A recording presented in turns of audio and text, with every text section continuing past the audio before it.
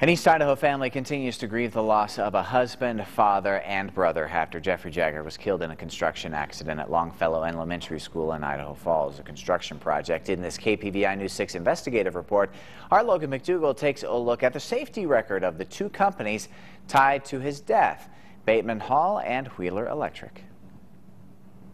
According to the latest numbers from the Occupational Safety and Health Administration, just over 360 workers have been killed on the job in fiscal 2014, and sadly an East Idahoan's name is now added to that list. Bateman Hall Incorporated, the main contractor for the school, has employed the services of Wheeler Electric Incorporated to perform some of the work on the school.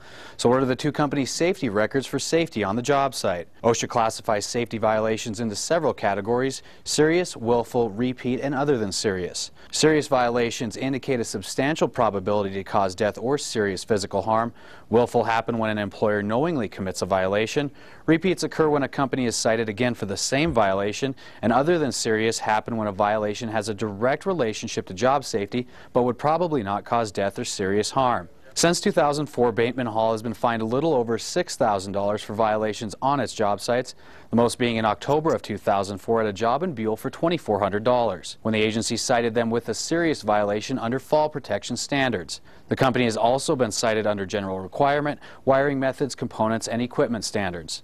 That same time period has seen Wheeler Electric pay a total of $2,100 in fines to OSHA. In 2009, the company was fined $1,400 for two other than serious violations under general requirements. In 2008, the company was fined $700 for failing to comply with wiring methods, components, and equipment standards. Jose Carnevale with the U.S. Department of Labor says OSHA is currently investigating Jagger's death. Todd, back to you. Okay, Logan, thank you. According to a company spokesman quoted by the Associated Press, Jagger had worked for Wheeler Electric for 13 years.